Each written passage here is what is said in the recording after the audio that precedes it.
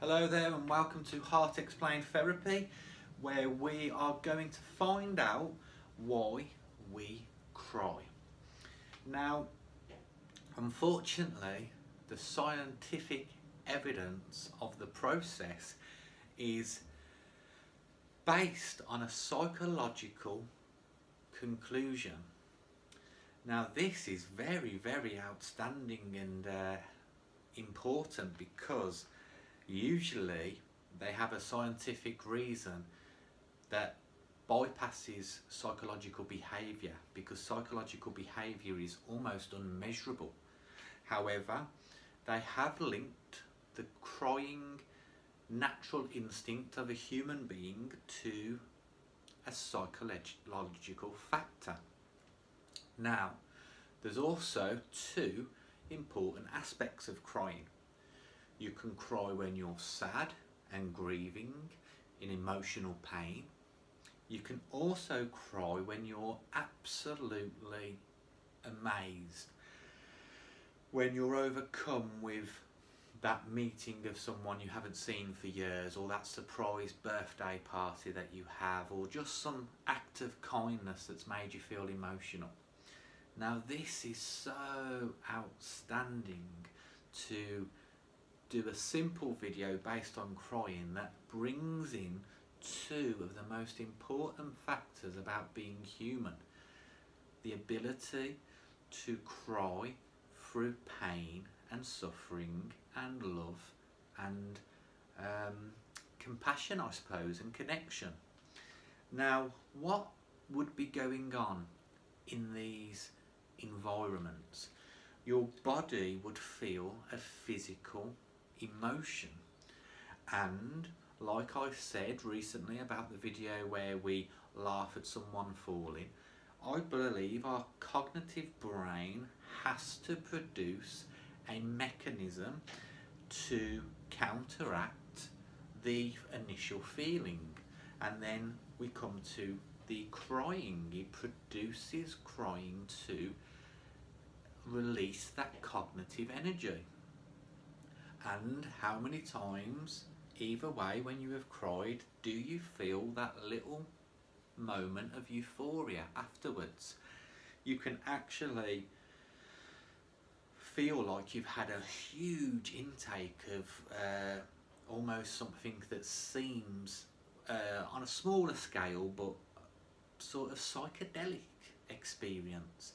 With you release something and feel better. It's like the release of the first chemicals, the endorphins and the chemicals produced in the natural flow of tears, then gives you a sort of cognitive boost, a chemical production of happiness, which is released of the emotion, brings you a side effect of a good feeling.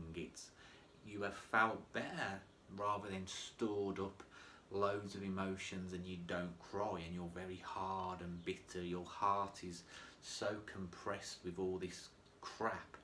And you know, those people, we're seeing it with mental health now. Mental health, more men are committing suicide and having mental health problems. They're not known for being crying. We come from a generation where we're not supposed to cry as men, and it's very bad for you, and it's not good to not produce the cognitive response that was natural. So we cry over sadness and pain and love and joy. This is a very great way to highlight the whole sort of cognitive mind at work. You are this sort of animal interaction, this beautiful being, whatever terminology you use to describe yourself, and you have the capability of reacting. Now, if you are very fortunate, you have learned specific ways of naturally reacting, which I would say are right, i.e. something sad happens, you cry. That is perfectly okay. If you hurt yourself and you cry, That is perfectly okay. I see a lot of children fall over, and you don't want your child to cry.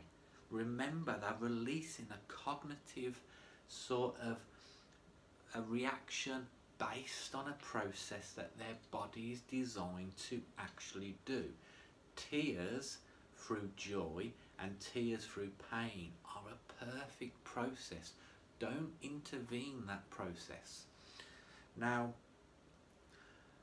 I think that where we get all the trouble from in the world that we see externally is that we are also trained to suppress these natural feelings, which means the brain says cry and you overpower your own mind and say no, not today. Boom, you bury it, you push it down, and it becomes now a trauma that in 10 or 15 years time, when enough egoic things are collapsing around you, you'll go to the doctors and they'll say that you have now developed PTSD from your experience, and you'll realise that in fact it was a simple little grieving process that you had to do 15 years ago. And that's how easy and simple it is to see your own mind. That's how it works. You are just a process that you don't know how to naturally be.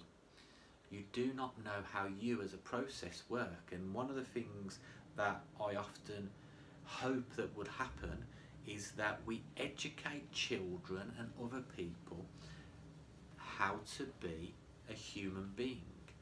This is not just the deep level awareness that you can get to where everything's an illusion and this sort of part of life is almost regardless, not needed, but the basics of crying, the basics of releasing cognitive sort of systems via emotions. These are things that we just don't know, we don't learn. It's not, we can see 17 memes a day on coronavirus, but not one meme about how your brain, mind, body, physical sort of cognitive behaviours in yourself work.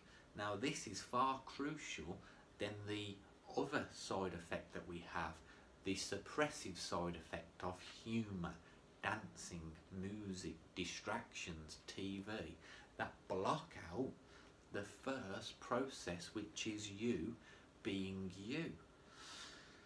So this was a simple video to explain why we cry, but quite remarkably, by explaining how we cry, you're explaining human in a very natural, sort of beautiful expression of life that unfortunately we grow up to suppress, hide and discourage in other people, when it's actually the very sort of beautiful artistic instinct that makes us who we are, not just the conscious being or the deep awareness of a godlike being, but a very beautiful part of an organic sort of system that can thrive in perfect harmony if we only knew how the process works.